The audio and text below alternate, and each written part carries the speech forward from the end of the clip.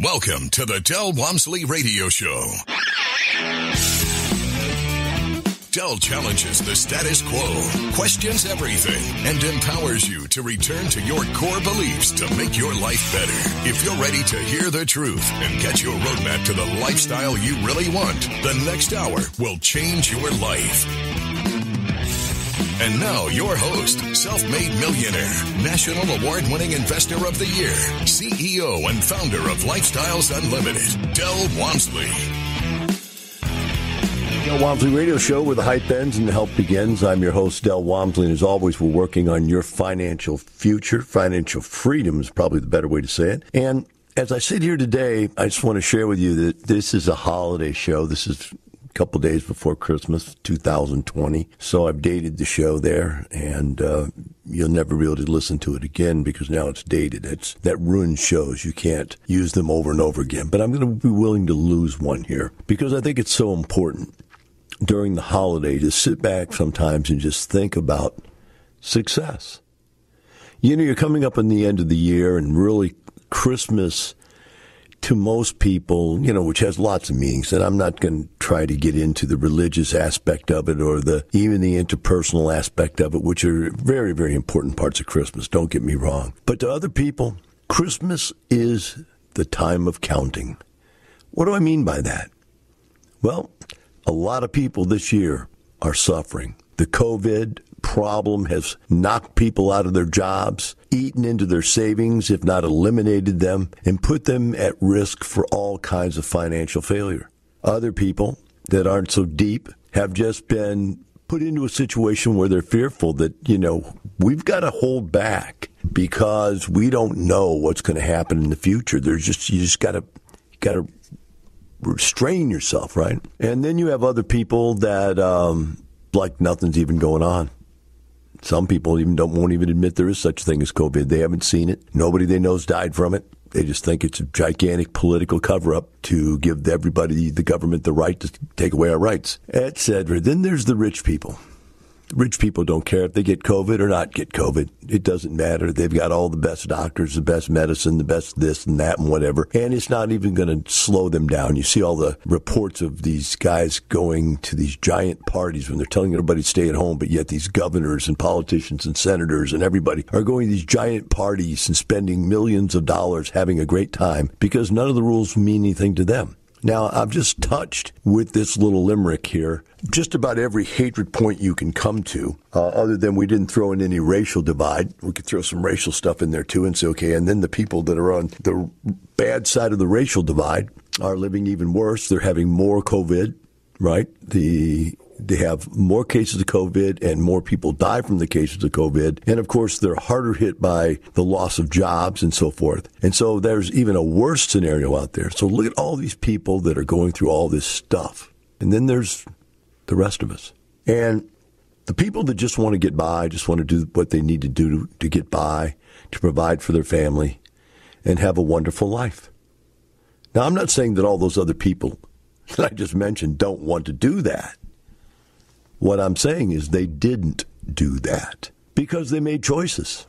And life is about a series of choices. So if you decided that high school education was enough for you, okay, that gave you X number of possible jobs. That X number of possible jobs may have put you in a job that got shut down because it was not considered essential. Of course, you could be a high school dropout and sacking groceries, and you are essential, and you kept your job. So there's a little bit of luck to it all, don't get me wrong. But then there's the situation where you look at other people that just have made it. I noticed that this year we've been out looking at houses. My wife's got this new thing. She wants to buy a new house for absolutely no reason at all. I'll get into that later. But we're out looking at houses and expensive houses, and so there's the realtors, and I read an article. They sent me an article. I read it. It said that they've sold twice as many multi-million-dollar homes this year as they did last year. So while the world is dying and suffering, people are buying larger homes. Why? Interest rates are so super low that if you could have afforded $1 million home last year, you could afford a $3 million home this year. If you look at the payment-to-payment ratio with the price and so on and so forth, or at least you could go from $500,000 to $1 million. It's an amazing thing to see, you know, that there's so much money in this world and it's spread out so that so many people have millions and millions of dollars, and so many other people don't. I love the joke I heard the other day on the radio. A guy says, yeah, my job, how's your job been? He says, it's great. I'm still only $1 million away from being a millionaire. I don't know why I think that's funny, but it just struck me funny. You're working and working and working and working, and where are you? Hey, I'm still only $1 million away from being a millionaire. I digress. So what did I want to talk about today? I'm out last night with some friends at a birthday dinner, and my wife and I and the friends were sitting around, and you could just see why successful people are successful and why unsuccessful people are unsuccessful. And you can see what it takes to create a driving force. Now, it just so happens that in both cases, the family we were with and ourselves, they're both driving forces. But in both cases, there's one person that is a type A and one person that is a type B. And what I would suggest to you is that a type A can destroy your family and a type B can destroy your family.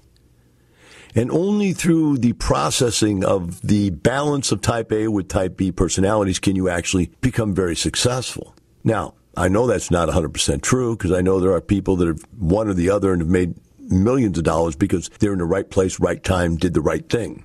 So don't get me wrong. But in general, I've been doing this for 30 years consulting people. In general, I probably talk to 1,000 people a year.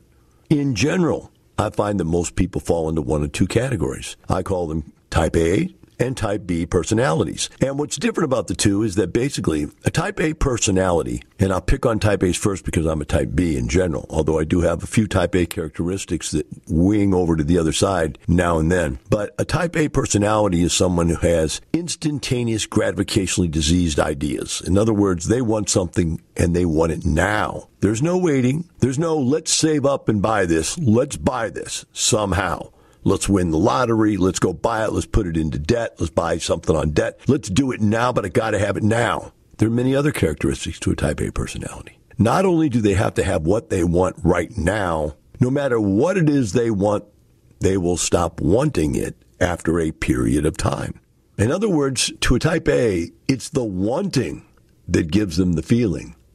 The owning is brief, just a flash in the dark enjoyment moment. It's like, boom, okay, wow, I did it. Okay. What, let's see about, and can I add to, and, there's a companion to this, and, or it's just not big enough, and, that's the way it works. I bought my wife a diamond ring.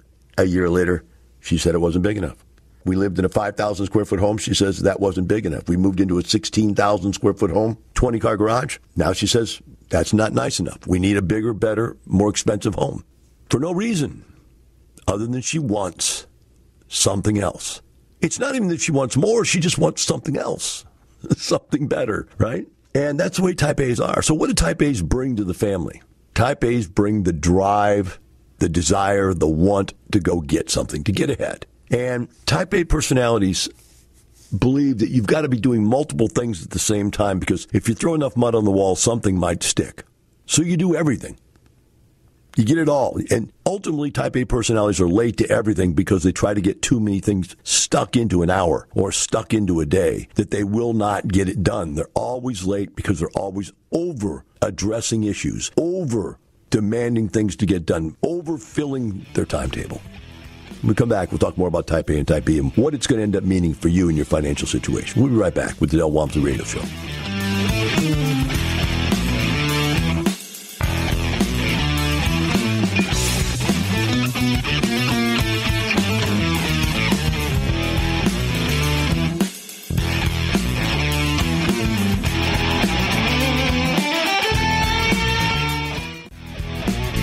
Welcome back. Now here's some more unconventional wisdom to set you free from the man on a mission to retire America, one person at a time, Del Walmsley. Welcome back to the Del Walmsley Radio Show. Today we're talking about personality traits and how they lead people to success or drive them away from success. And we started out with talking about type A personalities, which are those people that have what I call the instantaneous gratification disease. They want something now. They don't want to wait for it. And not only do they want it now, it's not satisfying. Once they get it, it never satiates their need. They want something else immediately afterwards. It's just more, more, more. That's what type A personalities want. They're never satisfied. Never will you see a type A personality go to you, I've just done it, succeeded. I've done it all. I'm kind of happy where I'm at. And I'm just going to take it from there, and enjoy this life. They can't enjoy the life because whatever they have is wrong. It's not right. It's not what they want. Even though it's what they wanted so bad a day, a week, a year ago, now it's not important. It's terrible. In fact, they start tearing it down and looking at all the flaws in what they have in life. They always look at the flaws and always look ahead to what would be better. So what I found to be true with this type A, type B relationship is the type A is always out there making bad financial decisions.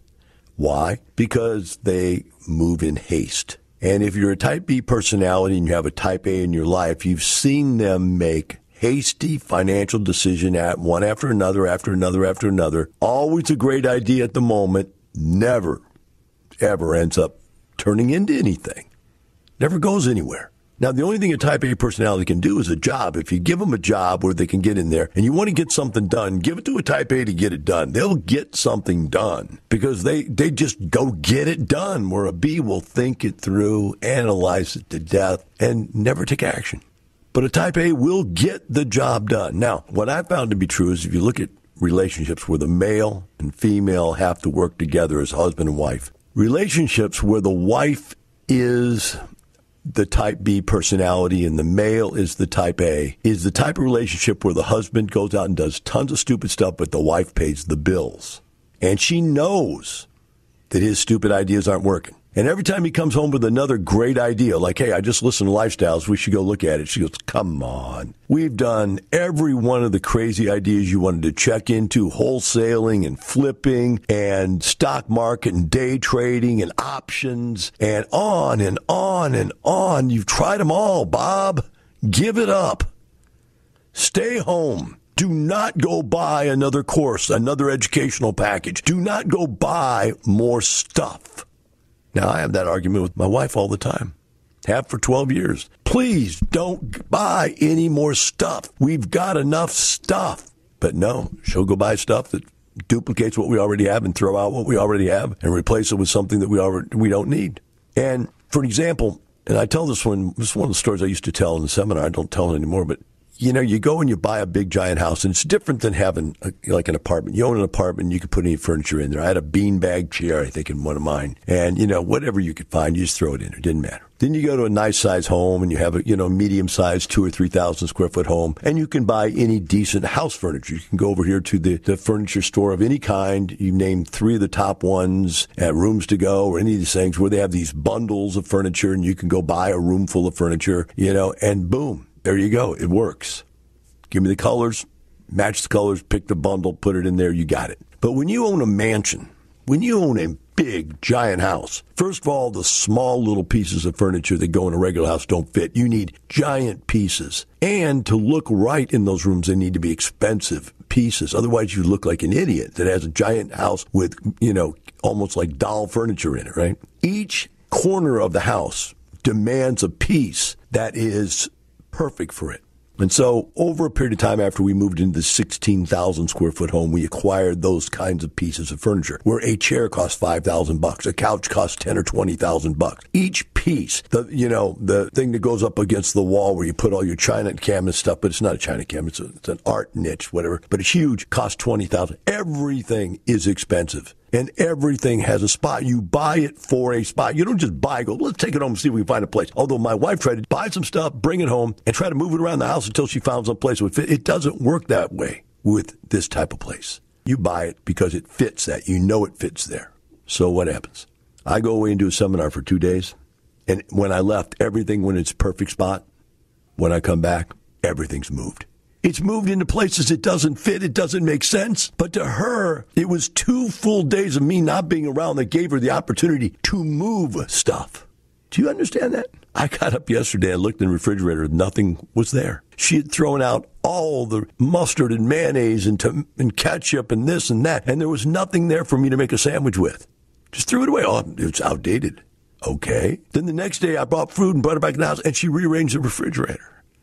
As if it was necessary. She's rearranged this refrigerator 20 times. She's bought cubicle things to slide into it and fit into it and rearranged and reorganized. And all of that's important. But what does the type B do? While she's doing all that, I'm buying grocery stores. I'm buying apartment complexes. I'm buying stuff. Why? Because I have money. Why do I have money? Because I didn't buy all the crap. Because I've saved my whole life. Because I've lived below my means. When I buy something, it makes me money. I don't rebuy the same thing 5 times. And so as a type B, if you have a type A spouse, it's almost like a full-time job trying to keep them from spending all the money. And it's ungodly.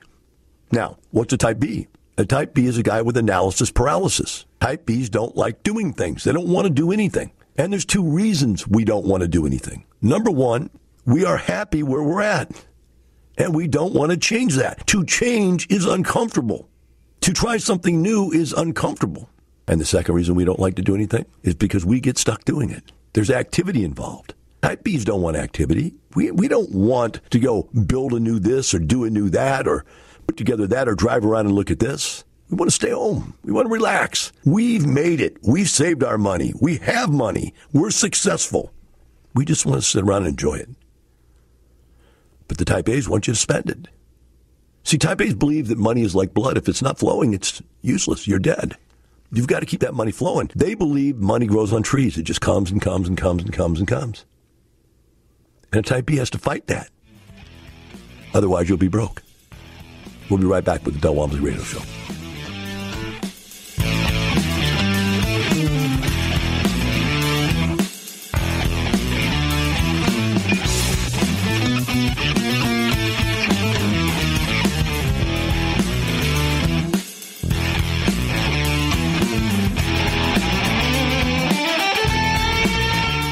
Del Walmsley talks about positive cash flow tax-free. I bought one little rent house. So a month later, I bought 3 more. Now I started receiving even more positive cash flow. $880 a month positive cash flow after just 2 months. This cash flow was tax-free because of the way I did it, because if you know how to do it the right way, you won't pay taxes on that.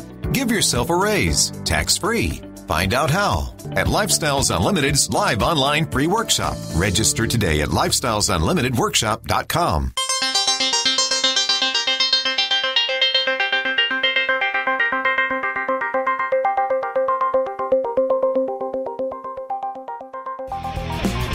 Welcome back. Now here's some more unconventional wisdom to set you free from the man on a mission to retire America, one person at a time, Del Walmsley. Welcome back to the Del Walmsley Radio Show.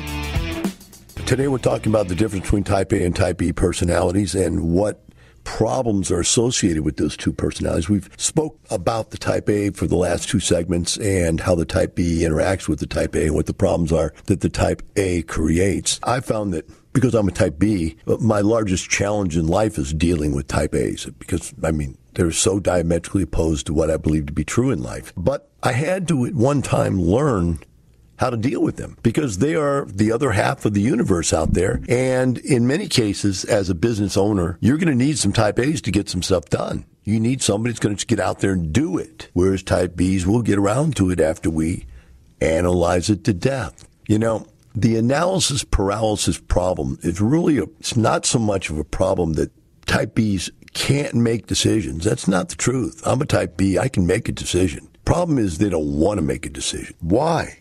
Because making a decision creates a result. It creates an action. It creates an avalanche of new stuff that's going to happen to you. I'm at the point now where I've been buying apartment complexes, houses, and businesses for 30 years. I can make a decision on a business, a multi-million-dollar decision, in 5 minutes. No fear, no stress. Don't even need a lot of deep due diligence because what I do is before I do anything, I do deep due diligence. And I understand it totally before I pull the trigger. But once I've got it and I'm ready to pull the trigger, then I'm a trigger puller, right? Because I found that as an analysis paralysis being, that every time you analyze too long, you miss out on stuff. Now, there's another reason why people analyze stuff to death, and that's because you don't want it to happen, right? You always feel like, if I just don't make a decision, then time will take me out of this problem and prove that I was right that I shouldn't have made a decision. So I remember I had an old phone when I was younger. And I kept that phone forever, and I saw people start getting these smartphones and had all kinds of smartphones. And finally, one year, I decided to get a smartphone, so I started researching it. As I researched it, I wanted to find out Apple or Android, that kind of thing, right? And so I researched and talked to people and went online and researched and talked to other people that I knew. And then when finally I said, okay, it looks like Apple's the one to go with. So I started researching Apple and then tried to say, okay, which one of the Apple products do you need? Blah, blah, blah, why, so forth. And by the time I finally got to where I could make a decision, all the models had changed. And everything was different. Now Android had come back with something, a better product. Apple had come out with a new product, and I had to start all over again. The process needed to be redone. Then I made a mistake and just bought one. The second I bought one, I found out it was outdated, didn't work, antiquated, and/or the first version of anything that comes out doesn't work right. Then I was even more burned as a Type B because now I saw I was right. I shouldn't have made a decision. I should have stayed with what worked and not what doesn't work. And to this day now, when it comes to anything electronic, you tell me that this is the first version, I won't buy it. Secondly, when they send you an upgrade on software, I won't upgrade. Never. You wait until that software upgrade has been proven, and then I'll upgrade. And only if I know that it's safe and it's been proven, there's not a bunch of glitches and problems with it. So the Type B personality is trying to avoid pain. The Type A personality is trying to gain pleasure. Type A is running towards things, which means you're running into bullets. You're running into machine gun traps. You're running into problems. Type Bs are retreating from problems. They're avoiding them. They're hiding. They're digging a ditch and burying their head. Well, what is the problem with being a B? The problem with being a B is even though you've saved your money, you were frugal, you did all the right things that you were told to do to be safe and secure, you're never going to be rich. Never going to be rich. Just doesn't happen unless you're some engineering geek that invents something that makes him millions of dollars as an invention. But you're not going to get rich. Working in 9-to-5 jobs, saving, putting money in a 401k, that isn't going to happen. And so if you are that satisfied with life, and that's where you're at in life, and you feel that's good enough, then that's what you end up with. And for a Type A, you would drive them batty. Now, I provide mega millions of dollars of homes and cars and enjoyment and stuff to my wife. Still, she just gets as depressed as you could ever see anybody, that it's just not enough. She was fighting with our friends that you should be on my side, that you should be against Dell and tell him he needs to buy this stuff. It's amazing.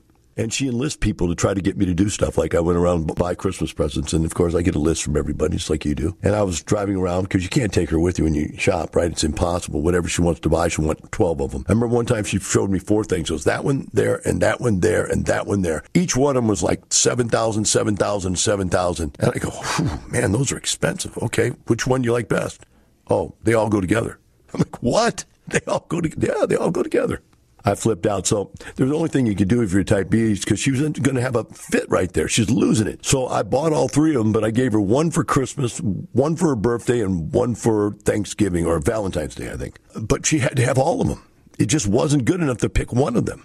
That's a Type A personality. That's what you're up against. So you can't take them shopping with you. So what happens now? I went shopping this time, and every store I went into, people came up to me and go, Del Walmsley, yeah. You know, yeah, your wife called. My wife called, yeah. I said, what did my wife call about? She said, well, she gave me a list of what she wants. She had cornered me at every store by calling ahead and telling people what she wanted. Everybody knew her. I mean, she'd been in there shopping and pre-shopping. She does a thing called pre-shopping. She pre-shops, finds out everything she wants, buys half of it herself just because she can't stand to come home without taking something home with her. And then the most expensive things that she doesn't want to spend her money on, then she'll put them on the pre-shop list so that I can go shop and find them. Now, if you've ever been a Type B living with a Type A, you understand what I'm talking about. It's a constant battle to not want to spend more money. But as a Type B, I have to say this. I'm living in a 16,000 square foot home with a 20-car garage. I'm very satisfied. But I didn't want to buy it. She drove me to buy this house. She beat me up. Man, made me look at it, made me look at hundreds of houses. And the only reason I bought this house is because I bought it for half of what it was worth. Guy built it brand new, got divorced, lost everything he owned. His wife took everything, and he sold the house for pretty much what he owed on it, about 50 cents on the dollar.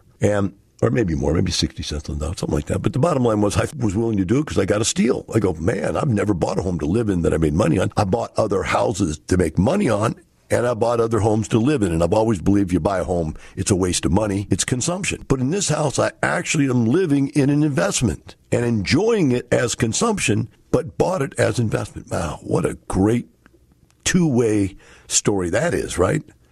I don't want to leave this house. I'm sitting on top of a gold mine here.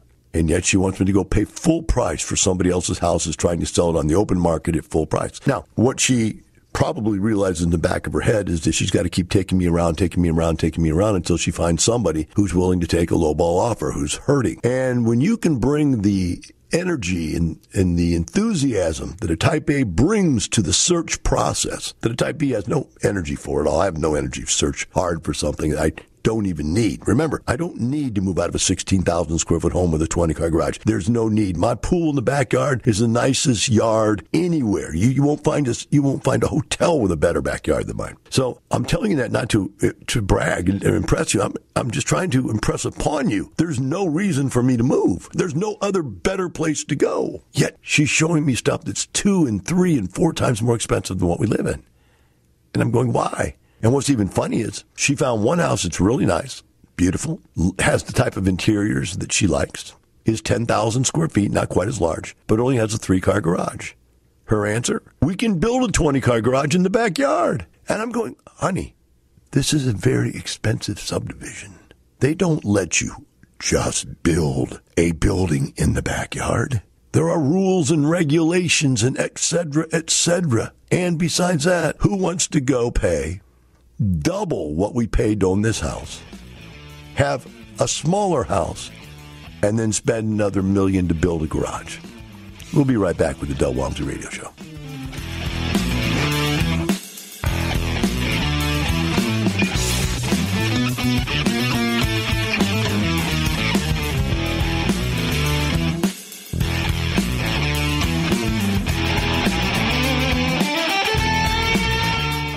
My friends, how many of you out there right now believe you have a plan?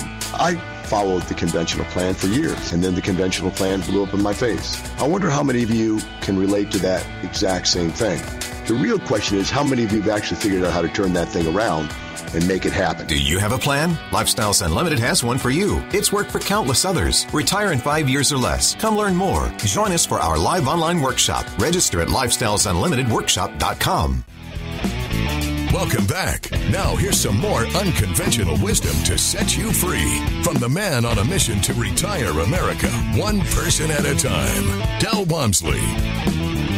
Welcome back to the Del Walmsley Radio Show. Today we're talking about the pros and cons of being a Type A personality, a Type B personality. In this last segment, I'd like to talk about the best of both worlds. And the best of both worlds is where you, yourself, and or your spouse can figure out a plan to mesh your two strengths, whatever they are. I had one family come to me and go, we're both Type A personalities. And I go, you guys are going to kill each other. He said, oh yeah, we're broke. We're broke and we're way in debt. Every time we get a dime between the two of us, we spend it every second, every penny we get. That's what Type A's do. I found other Type B's to go, 2 Type B's together, and I've dated Type B's before, and this is the way it works. So, would you like to do something tonight? Yeah, sure. What do you want to do? I don't know. What do you want to do? I don't care. Well, should we go out to a movie? Sure, that's a good idea. What movie would you like to see? I don't know. What about you? What would you like to see? I don't know. How about this one? Nah, that doesn't really fit what I'd like to see. Okay, well, what about this one? How about that one? No, I'm not really interested in that kind of thing. Okay, well, then maybe dinner. Would you like to go out for dinner? Sure. Where do you want to go? I don't care. How about this place? Probably not. Okay, well, then what about this place? Maybe, okay. Nah. Well, if you don't want to go out to dinner, is there something you'd really like to do? Well, no, maybe. Would you like to go out dancing? Well, I don't know, not tonight, blah, blah, blah, blah, blah. It's just, you end up doing nothing. That's what 2 B's are like. So obviously 2 B's together are going to have a miserable life.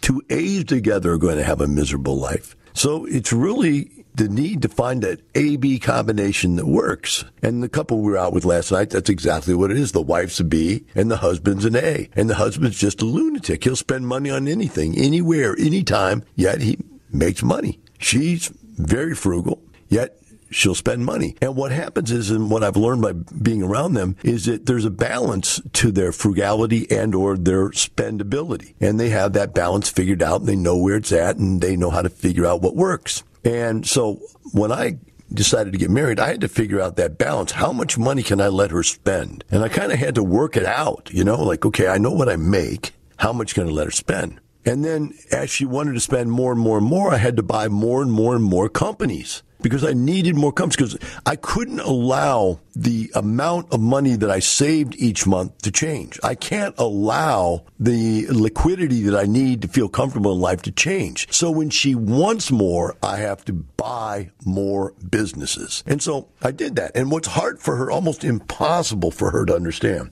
and I don't know if understand's the right word for it, she doesn't care. What's impossible for her to care is that every time she wants more, I need the money to buy businesses to take care of her wanting more. Now, here's the reality. When you talk about, we looked at houses anywhere from $3.7 million that needed another $500,000 built onto it to build a garage. So we're talking about $4.5 million bucks. And we're talking all the way up to $12 million we looked at. So each $1 million, when I buy almost any kind of business, produces a 10% return. That's just basic business. That's minimum. So 10% on $1 million is $100,000 a year. Divided by 12 months, that's $83,000 a month.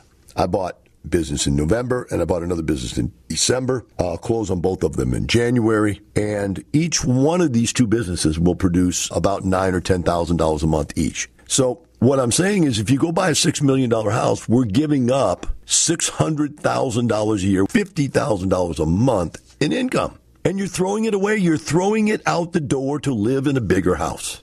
Could you look me in the face and tell me, Del, I don't really want $50,000 a month more income. I just want a bigger house. And that's what your spouse is doing when they tell you pay off the home. When you get out there and you pay off your home for whatever it is, 100, 200, 300, 400, 500,000, remember, you can borrow up to 80% on an investment. So if you have $400,000 to invest, you can go out there and borrow another $800 and buy a $1.2 million business. But you have to take the $400,000 out of the house to do it. You can't leave it in the house. And if you don't do that, if you pay cash, that money is just dead equity, is sitting there. A house is a waste of your money. It's dead equity. Anytime you put money into a house, you need to think about it as throwing the money away. The house may go down in value by 50%. It's done that 2 or 3 times in my lifetime, right? So the house is not an investment. You've got to get that through your brain. A house is consumption. A car is consumption. Gas, electric, and water is consumption. They're used up, thrown away, and wasted. But an investment keeps on producing. And if done correctly, not only will it produce a lot, it will produce tax-free income if done with real estate, and it will appreciate in value over a period of time. You say, well, my house will. Maybe, and maybe it won't. I've sold like 4 houses I've lived in my entire life. Never made a dime on any of the ones I bought to live in. Now, this one I probably will because we bought it at such a steep discount, but you have to understand that. So if I get rid of this one and make a little money on it by selling it for a little more than what I bought for, whatever it is, and I take that money and stick it in the next house, I'm now even. That gain I made disappeared. It's gone. It's stuck in the next house. There is no gain. Not to mention the property taxes go up double what my property taxes are. So let's throw another 60, make it 120 grand a year away just for the property taxes. So my friends, you should understand from this conversation why I see the type A personalities will drive you broke, or type B personalities will keep you poor. The answer? Teach yourself to be both. And maybe tomorrow, when we come back for the show, I can explain how I turned myself into a mixture of the two. Have a great day. We'll see you tomorrow. The information and opinions you hear on the Del Walmsley radio show are those of the host, Del Walmsley, his guests, and his callers, and do not necessarily reflect the opinions of this station, its affiliates, its management, or advertisers. The Del Walmsley show is for entertainment purposes only. Please consult a professional regarding your personal investment needs. Nothing presented on the Del Walmsley show constitutes an endorsement, recommendation, offer, or solicitation to buy or sell any product or security.